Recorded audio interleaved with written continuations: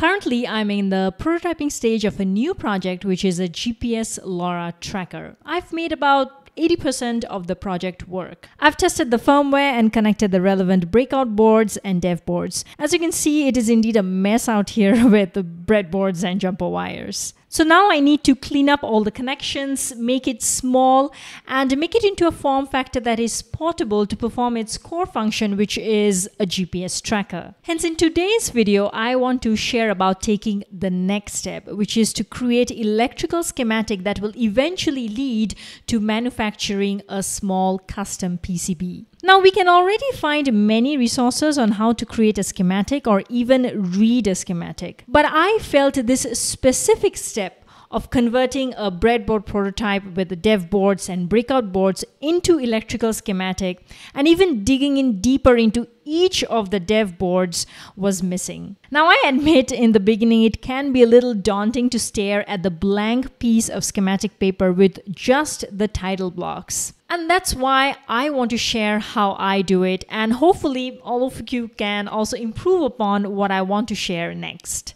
So the first step in creating the electrical schematic is to replicate what we have with the breadboard and dev boards. We will create a new schematic symbol for each of the dev boards, arrange them in simple logical blocks, and then dig deeper component by component. In this example, we have 4 dev boards or 4 parts: the microcontroller, the GPS, the LoRa, and the e-ink module. As an example, let's create a schematic symbol for this LoRa module by Adafruit. In KiCad, we can create a new schematic symbol by clicking this application, which is the symbol editor. Inside the symbol editor, we will go to File and then New Library, and a little bit of description, which is LoRa in this case. And I'll put it as a project. Now, once you search for the library name, we will see that an empty library will be created. And here we can create new symbol. And I'll name it as something similar, Adafruit RFM9x, followed by the function name, and the rest as default. Press OK. And here we will see an empty new schematic symbol being created. As the next step, we will refer to the pinout of this dev board or a breakout board. So in total, there are about 14 pins and 1 antenna. So I'm going to create number 1 and call it VIN, and it is pin number 1. It is a power input. Similarly, pin 2 is ground, and it is also a power input. Pin 3 is enable, and I will just put it as input. Pin 4, 5, 6, 7 are the SPI pins. Pin 5 is MISO, which is an output. Pin 6 is MOSI, which is an input. Pin 7 is chip select. Pin 8 is reset.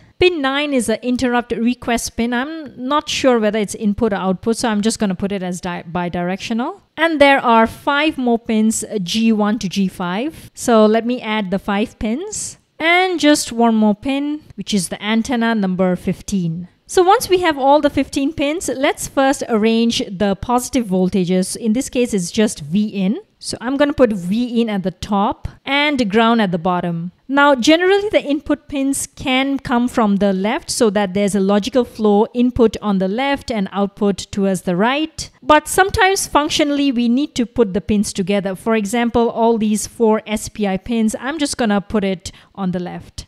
And similarly, all the G0 to G5 pins, I'm just gonna rotate it as well and put them on the right. And maybe the reset pin after the SPI pins. Now I will take this rectangle tool and create a box. Something like this, and let me right click it, edit rectangle options, and fill it with a background color. So there you see my first dev board schematic symbol is ready. So similarly, I have created the 3 other dev boards that I've used in this project. The first one is the Robodyne M0 Mini, which is based out of SAMD21G microcontroller. As for the GPS module, this is CD top by PA1010D. I've also created a symbol for it. And finally, for the e-ink module, it is the WaveShare 1.5-inch e-paper. Each of these dev boards are something that we use the same exact one for prototyping each of the time.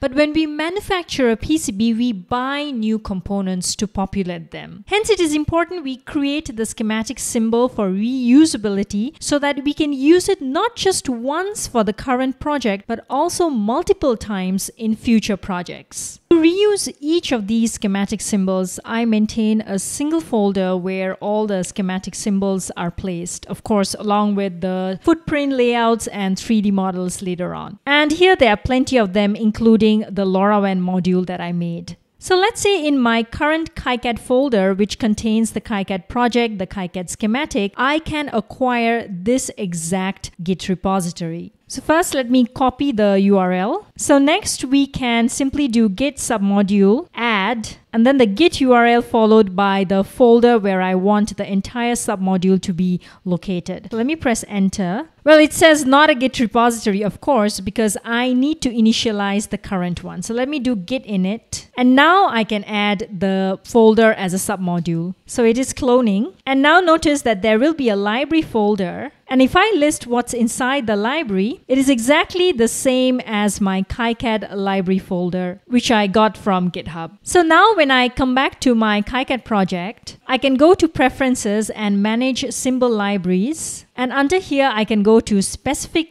Project Libraries. Let's first add the Robodyne microcontroller, and we can choose the library folder, and we can choose the schematic symbol. Now you see that there is a shortcut here, or the path substitution. So I'm going to copy this and replace it like this. So now you see it is under the library symbols and then the schematic symbol name. Let me similarly add 3 more. This is for the GPS. This is for the LoRaWAN, and finally the WaveShare e-ink module. So now that I've imported all the 4 inside, I can simply click OK. And when I open the schematic layout editor, which is completely empty as of now, I can click the place symbol. So let me first place the Robodyne microcontroller. One more time, the GPS module, the LoRaWAN, and finally the WaveShare e-ink module. So at this point of time, these 4 schematic symbols are exactly the 4 dev boards that I've used in my breadboard prototyping. So now that we have all the 4 major schematic symbols ready,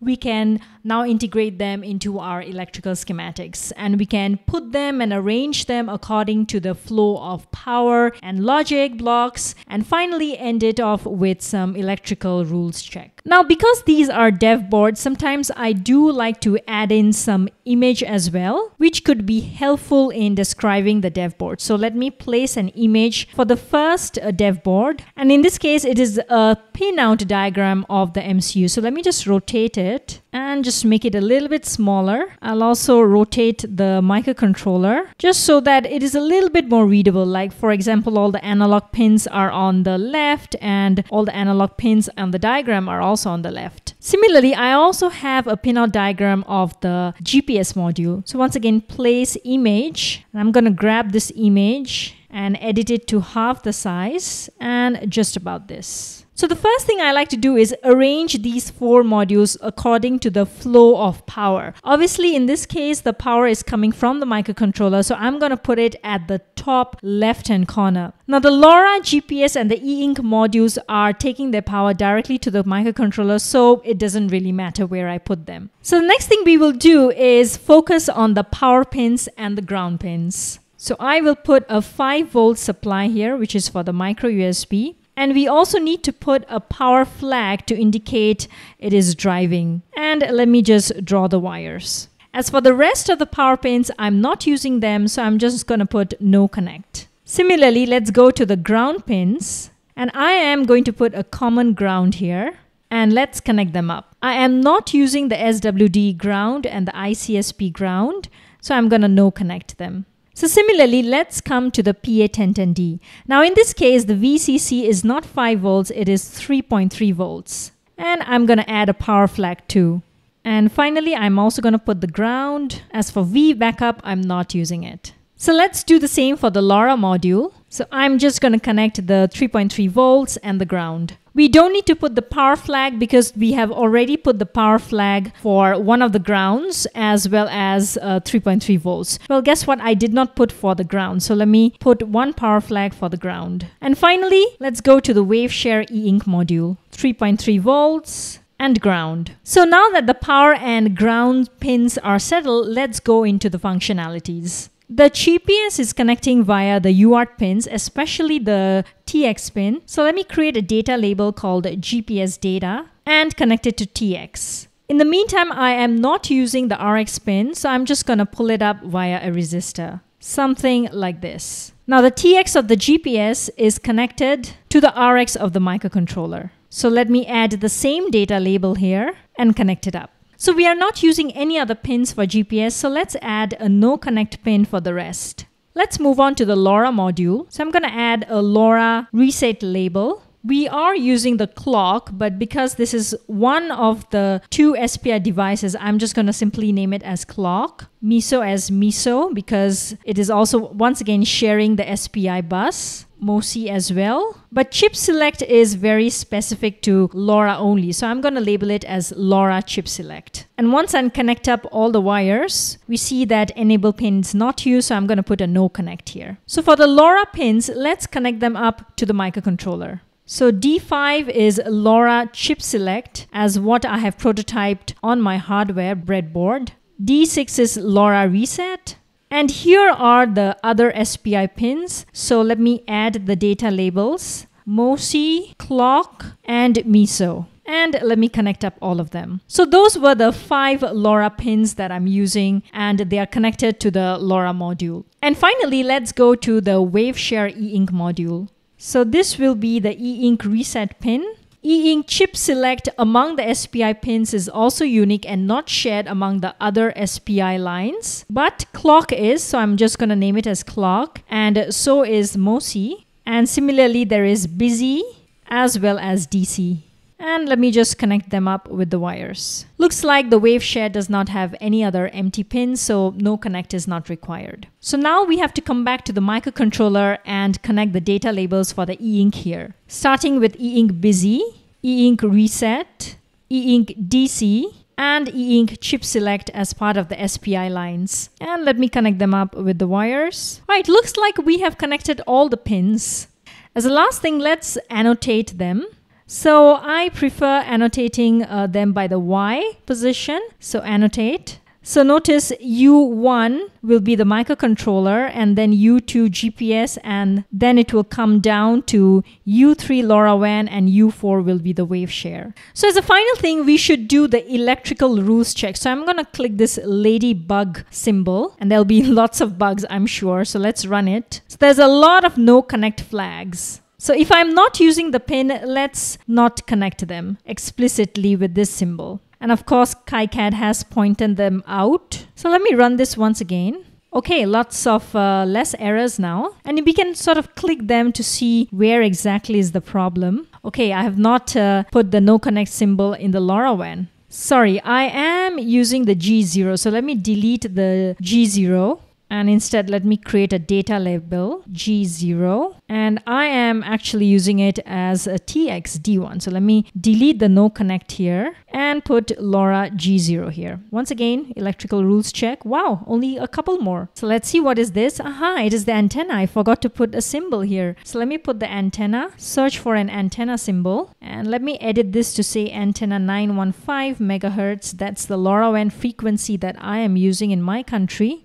I'm just going to connect it. So once again, let's see, what is the last one? Oh, annotation is required, of course, for this one, antenna, the new symbol that I added. So annotate should be just AE1. Once again, run it. And there's just one more unconnected. What's wrong with it? Sorry, that's because there is no such label as SCK. I've named it as CLK. Let's try it one last time.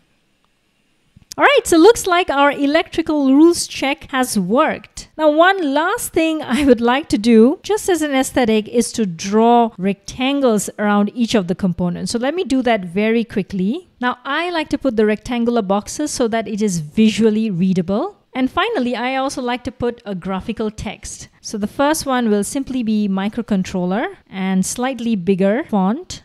The second one is simply GPS. The third one is LoRa, and the last one is E-Ink. All right, so that's how it looks like. It is simply a replication of the breadboard prototype that I have here with the 4 main components, and all the connections that I did with the messy wires, they're all neatly labeled here. So one last time, electrical rules check, none, it's all fine and finished. crucial concepts that I've ever learned in engineering is an abstraction. In today's video, the abstraction layer stops at the level of dev boards and breakout boards. And that is completely fine if our project scope requires that. At this step, we can make a custom PCB where only dev boards are used. And guess what? I have done that before for previous projects. But for this current project, I require a smaller PCB that takes away the complexities or even some extra features that comes with the dev board. In the next video, we will cover exactly this. So gather all the data sheets, the schematics, and the pinout diagrams so that we can extend the current schematic into a further detailed one. So until then, see you in part 2. Thanks for watching.